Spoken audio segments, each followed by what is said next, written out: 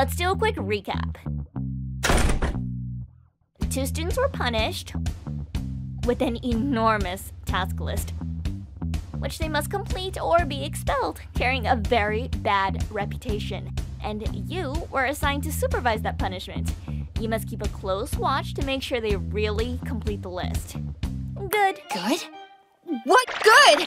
I don't know any more details, or why did this happen? That should be good enough, I suppose. You're the student council president. Does it not seem weird to you? Like the breast size you boast at your age?